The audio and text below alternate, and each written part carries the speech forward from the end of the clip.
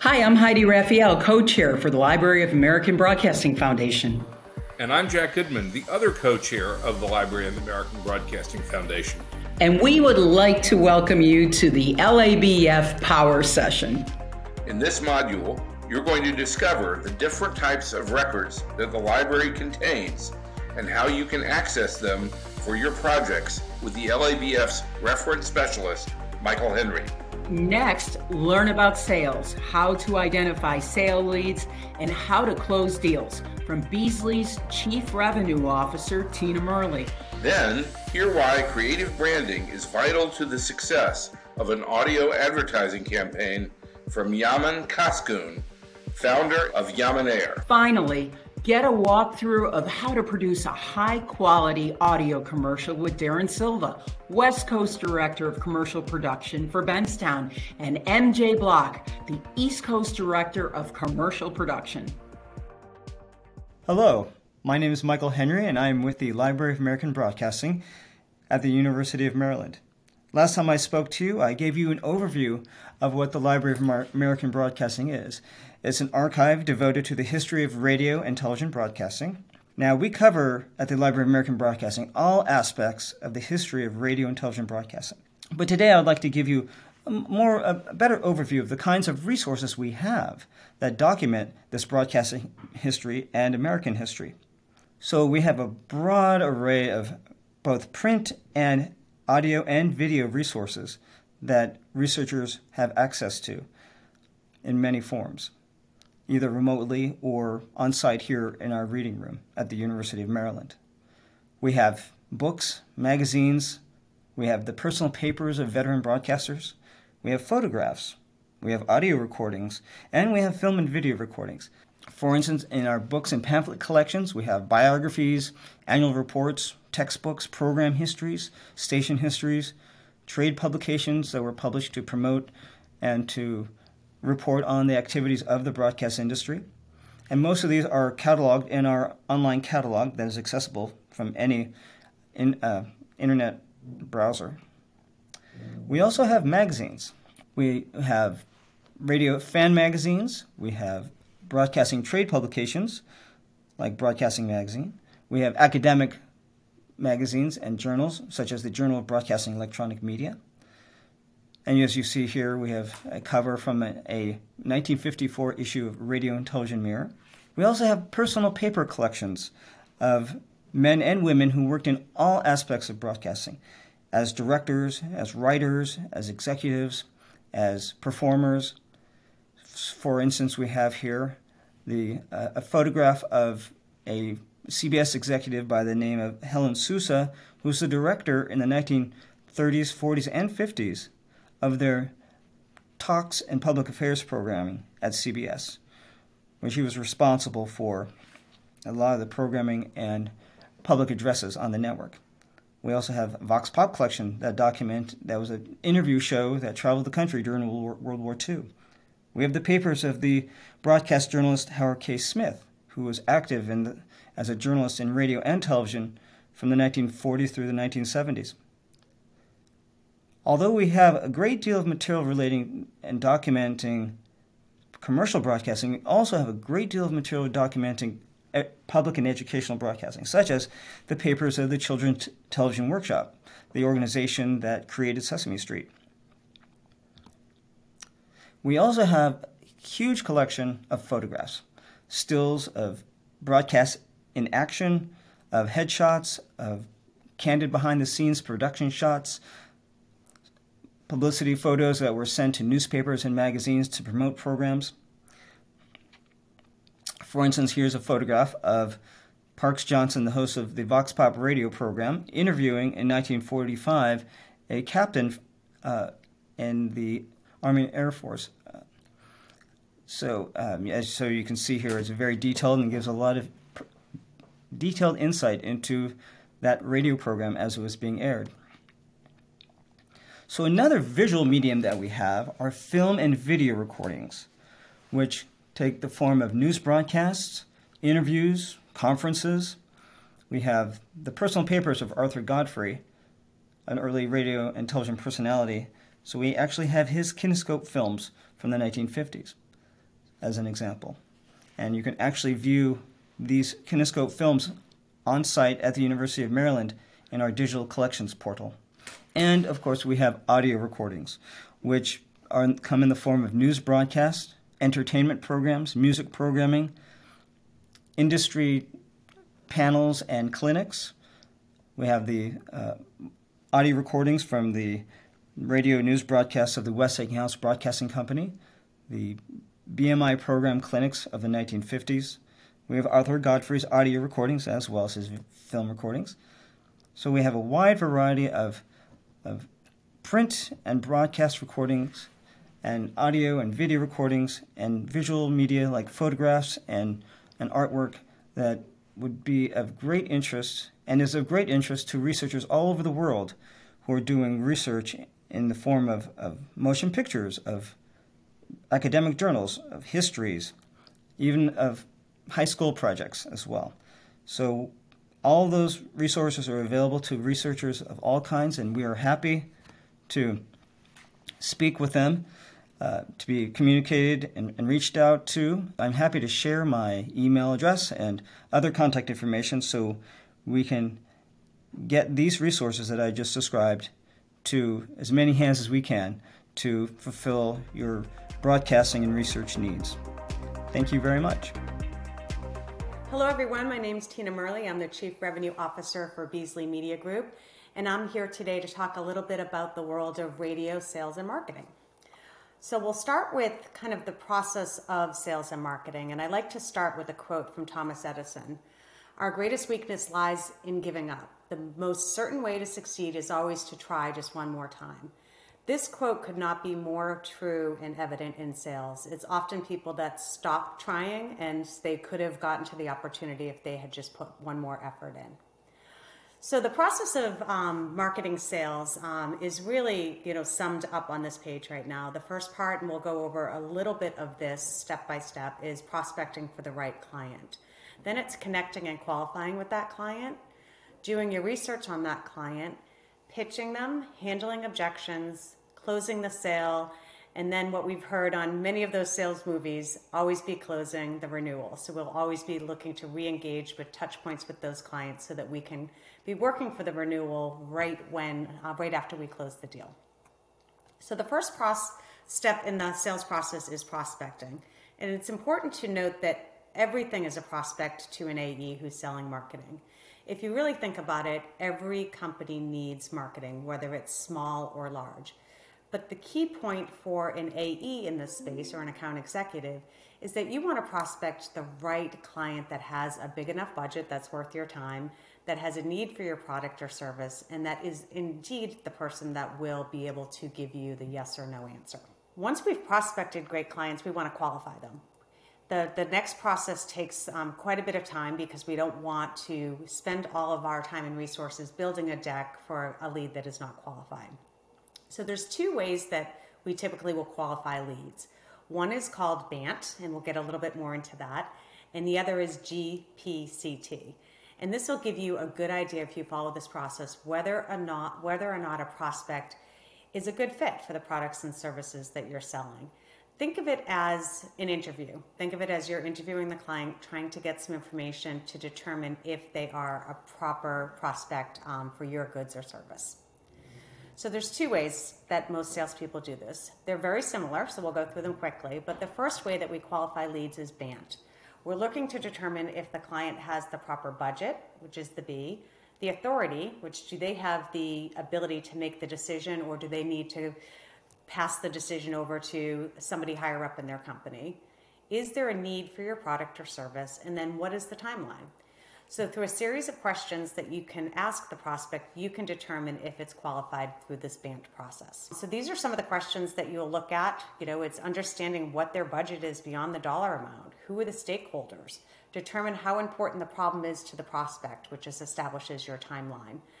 Stay informed through multiple channels. You should be following their social media, signing up for their newsletter, attending conferences that they might be part of. And then always use a CRM tool or a customer relationship management tracker so that you can keep nice notes as to what you found out throughout this process. Another way that AEs will qualify leads is it's very similar to BANT. It's called GPCT, which is really ascertaining the goals, the plans, the challenges, and the timeline.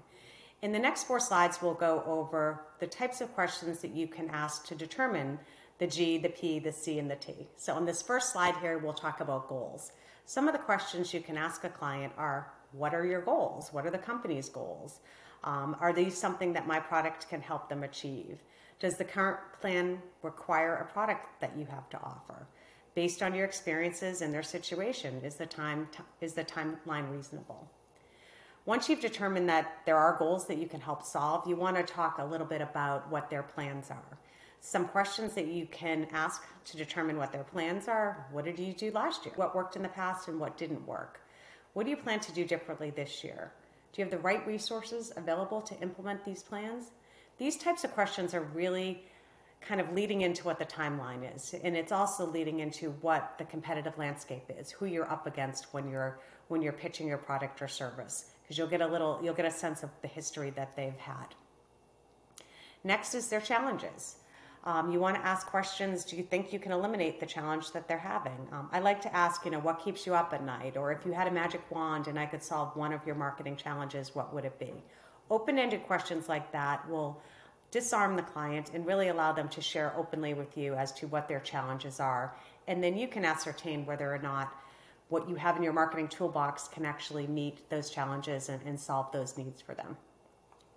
And then all of these questions, as I said, lead up to timeline. Is this a first quarter initiative, a third quarter initiative? Is it something more long-term that you need to keep in touch with them over the next year because their budget has already been spent?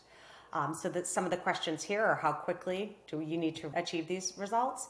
When will you begin implementing the plan? Is hitting a goal a priority now? All of these questions, you're just gathering little bits of information so you can put together the best possible pitch for that client in order to win the business. Once you have prospected a client and qualified them as a viable prospect, this third step is what I think is the most important step, and it's probably the step that most account executives don't do well. An anecdotal story that I can tell you about this is we had an opportunity in Boston. It was with Hawaiian Airlines. They came into the market. They were coming into the market to launch direct service from Boston to Hawaii. So one account executive went in and showed them all the qualitative reasons why their station reached travelers. The A-level AE did a ton of research on what this marketing initiative was. And what it was is they were really touting that they were going to have 5 direct flights from Boston to Hawaii.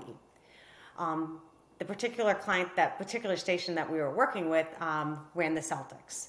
We all know in the NBA, there's the starting 5.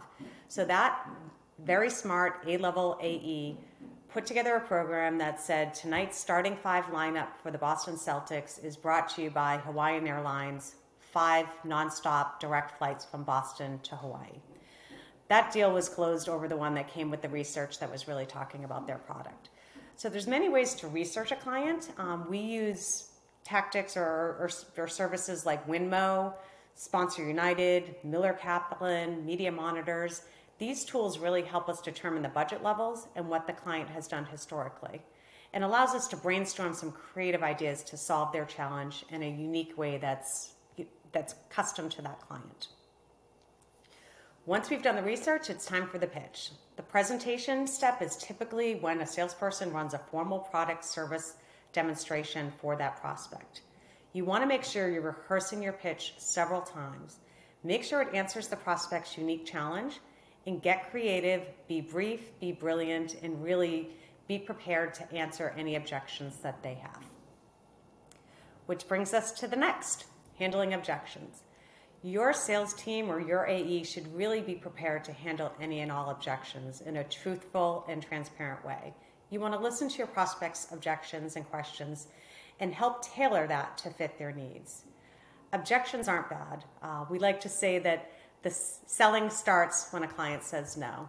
If they're asking questions or they're objecting to budget, there's easy ways that you can handle this objection. One particular way in radio that we handle the price or cost objection is something called a benchmark report. Oftentimes, if you're selling one of the premier stations in the market, the client will say you're too expensive.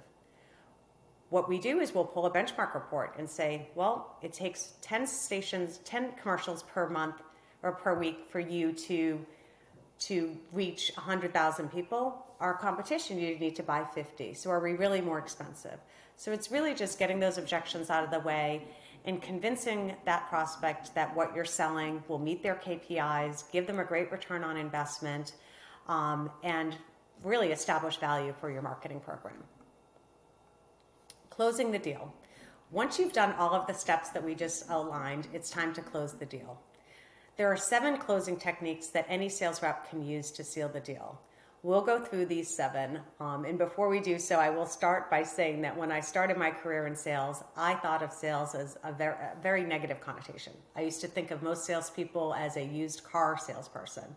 But very quickly in my career, I learned that the best salespeople are not salesy. They don't go about it as that approach. It's really a consultative approach that is very research-driven, relationship-driven, and really asking those key questions to get you to a solution that'll help solve a problem. So the 7 closing techniques that we'll talk about today is the now or never close. Example of that is, this is the last one at this price. This technique usually works because it creates urgency. I will say this was not my particular sales technique. I kind of put this into the used car salesperson. But you can see that it does work for some people. And as we go through these, I would just ask you to think of your own personality. Which one is most comfortable for you and that is most authentic to yourself? Because most prospects can tell if you're not authentic or if you're just reading from a script or taking a tactic that you read in a sales book. The next one is summary closes. An example of that is we have a Q1 special on our omni-channel marketing solutions, which include endorsement radio, target display, and social media. What would be the ideal start date for a campaign like this? A little softer than the now or never close. Number 3 is the sharp angle close. When they ask, could you add on a few extra hours of onboarding at a discounted rate? A reply could be, sure, but if I do that for you, will you be able to sign the contract today? Question closes is another popular closing technique. That example would be, in your opinion, does what I'm offering solve your problem? Or is there any reason why we can't proceed with this shipment or this marketing campaign? Again, it's a little bit of a softer way to close, a little less salesy, and it disarms the prospect. The 5th way is the assumptive close. A great example of an assumptive close is, after a call or meeting, you could ask, did this presentation align with your expectations? Does this sound like something that would be valuable to your company? Does it meet the need or pain point that we discussed when we were doing your customer needs analysis? Takeaway closes, great example of this. If we can meet your suggested pricing and remove the talent endorsement fee, would you be able to move forward? So again, you're taking something away, adding something back in, and getting them to commit to what you're looking them to commit to. And finally, the soft close. Example of a soft close is, if I could reduce the widget maintenance by 25% and increase productivity by 15%, would you be interested in learning more? You're just trying to get them to the next step of saying yes. And all of these, depending on your personality, can work in different ways. So I would say find the one that's most authentic to you and most comfortable to you, and then practice it, hone your technique so it comes across very naturally. Always be closing. So you've done the presentation, you've closed the deal, and a poor sales rep just celebrates the sale and moves on. A great sales rep will look for touch points and opportunities to always be closing them for the next time. An example of this is establishing touch points. So you've closed the deal, and now maybe every month you do a recap. This is what we're seeing. This is the deliverables that we've had. How is it working for you? Would you like to change or alter anything? You're really doing mini recaps throughout the campaign, getting ready for them to see the value that you're bringing, see that you are effectively meeting their KPIs so that they will want to renew that campaign. Thank you everyone for your time today. My name is tina.murley, Chief Revenue Officer for Beasley Media. I'm hoping you learned a little bit more about the sales process and feel a little less intimidated by it. Hi there. You ever heard this commercial? Hi, Tom Bodette. Motel 6's new improved website lets you book a room and save more for what you travel for faster than... Of course you have. You've heard of Tom Bodett.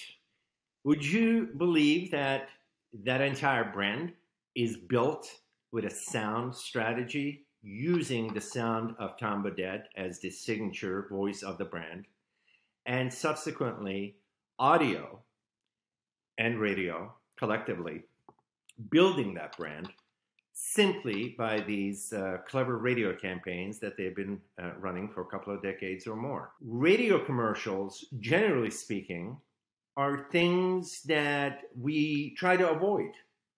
Think about it. When you listen to radio, what does radio boast about? Commercial-free hour coming up. Whoopee! No commercial interruptions. Well, that's not because we don't want to hear commercials.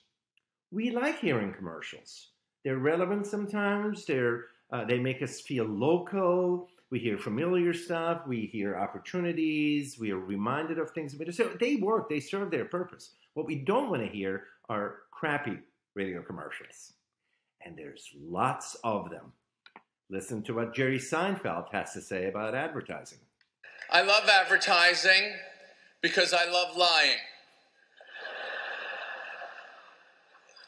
In advertising, everything is the way you wish it was. I don't care that it won't be like that when I actually get the product being advertised, because in between seeing the commercial and owning the thing, I'm happy.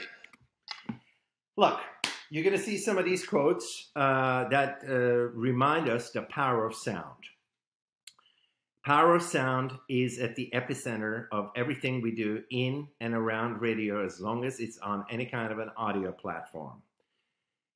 But it's a power that we often abuse or underutilize. And that's why I want to spend the next few minutes sharing with you some of my thoughts after 40 years in this industry, and share with you my quick 8 to be great when developing creative. My name is Yaman Coskun. I'm the CEO and founder of Yamanair Creative. We serve roughly 600 markets across the country, providing creative services for radio stations specializing in audio branding, and sonic execution, which is now, of course, goes way beyond radio as people spend more money on audio consumption, and therefore advertisers spend a lot more money on audio branding. The first thing that happened to you and to me and to any normal human on earth was not sight, it wasn't smell, it wasn't touch, it was this. It was heartbeats. Heartbeats is the first thing that happens to a human being that triggers emotions.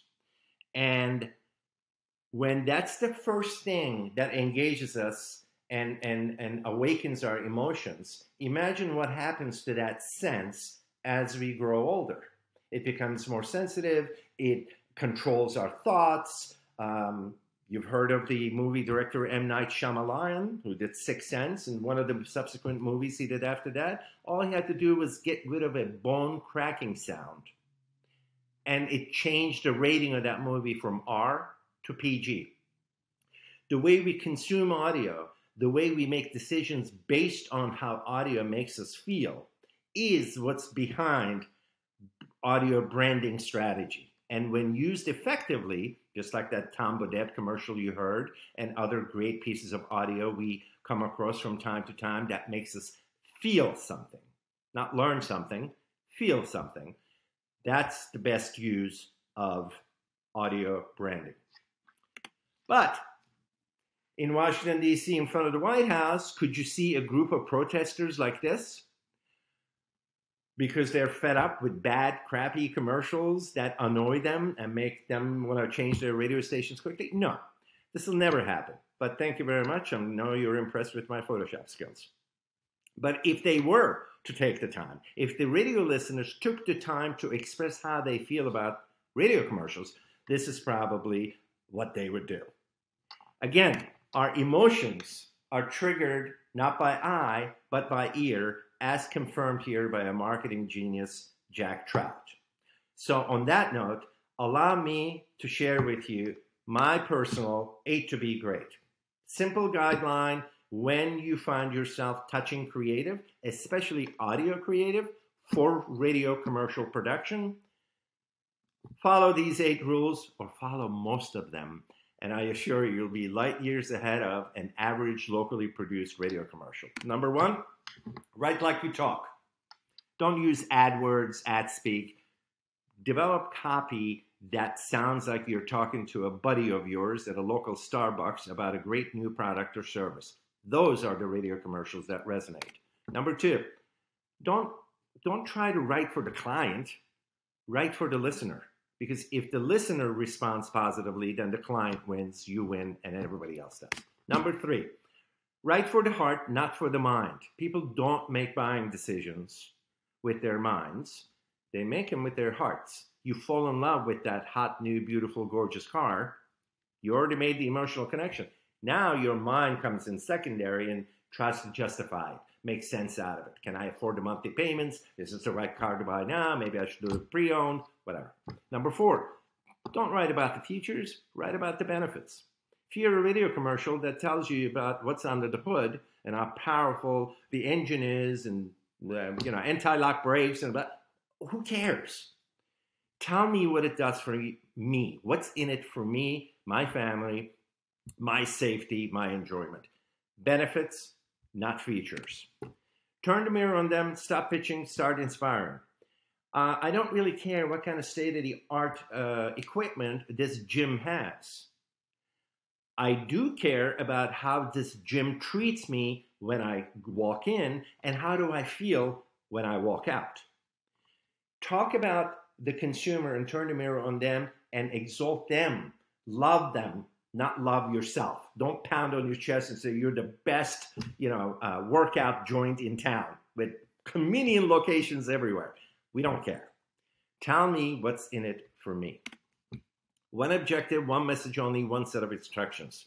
Never put multiple messages in one 30-second commercial, because then it's not a commercial. It's a poop show. Nobody heard anything. Commercial is over. I have no idea what they just sold because they were pushing their inventory. They were mentioning that their anniversary sale. They also wanted to ensure that they have a special this month in their service department. You see, I mean, if I ask you where's the closest restroom is because I'm, it's time sensitive, and you give me 5 different instructions to get there, you see where this can go. Bad. Number 7. Simple guideline to give breathing room to commercials. If you're going to time your copy and you're writing a 15, make sure it only times out to 10. You're writing a 30, time it out to 20. You're writing a 60, time it out to 50. Thus giving your production geniuses ample room to bring that spot to life and not have it, shoved with information and verbiage and noise again. Goes over people's heads and it's not effective. And lastly, use characters, not announcers. Even if it's an announcer copy, find a voice that's different, that has an accent, sounds funny, an old lady with a nasally delivery. Whatever the case is, make it memorable. That's the A to be great when designing audio spots for radio or anywhere else, including podcasts where pre-recorded commercials are important. Here's your perfect storm of success. The right platform, the right schedule, the right creative. When these 3 components come together, advertisers win and media companies win because they both get the results that they're seeking. Okay? Here's another great quote. You think you can control what kind of product you're selling by sound strategy? Of course you can, as seen in this quote. Ironically, I'm going to close our little get-together not with a radio commercial, but with a TV commercial, because it puts everything I just shared with you in perspective. I'm just going to play a little soundbite because I know you know this commercial. Here's to the crazy ones. The misfit. You know what I'm talking about, right? The infamous, iconic Apple TV commercial. How is it that commercial shows everything in the world except a computer? Because Apple doesn't sell computers. They sell a membership to a cult. Volvo doesn't sell cars. They sell safety. Nike doesn't sell sneakers. They sell achievement.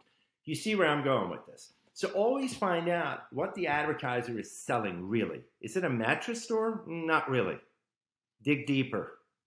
Better night's sleep? Yeah, dig deeper. Better night's sleep, healthier life. Dig deeper. What does that mean? Performing better at work, better marriage, better relationships because you're sleeping better thanks to Joe's mattress store.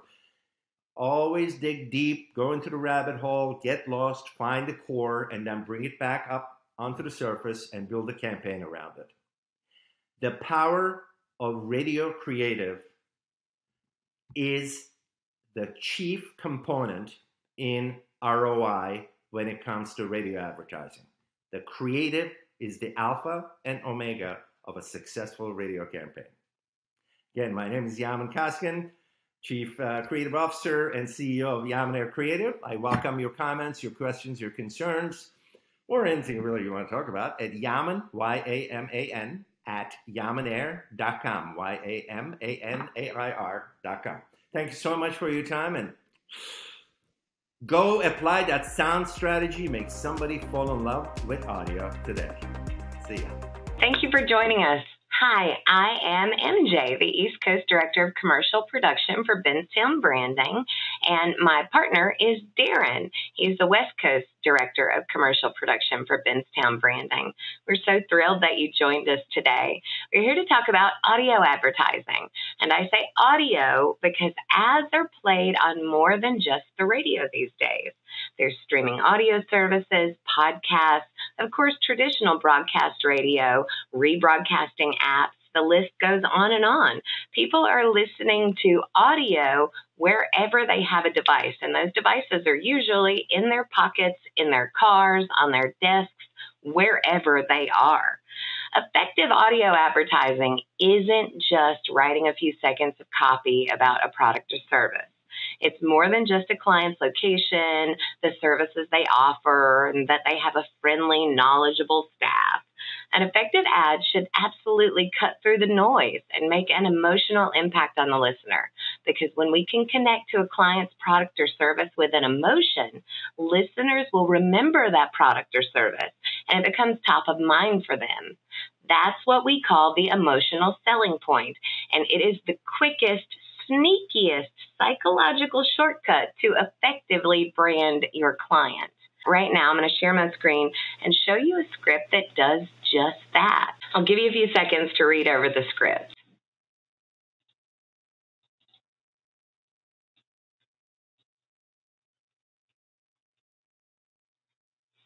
The emotional selling point of this script is that aha moment when you've bagged the big one.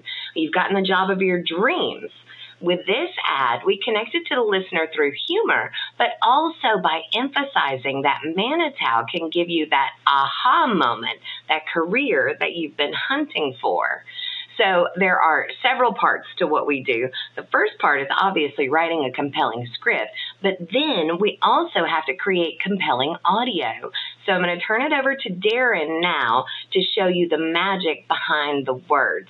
He's an absolute wizard with a digital audio workstation. All right, well, thanks, MJ. Hi, everybody. We're going to switch screens to where I use Pro Tools. There's many different things that you can use to put these together. For Benztown, we are using Pro Tools pretty much everywhere. So this is the way it's going to look before we've done anything. We've got tracks up and things like that. So as we go, we've got our voiceover talent. That's once it goes from the script, then it goes to the voiceover talent. And once we get that, then we start to create. So I'm going to bring in the voiceover one. If you read the script, it was a guy whispering and very quiet. If you can hear. I'm hunting careers.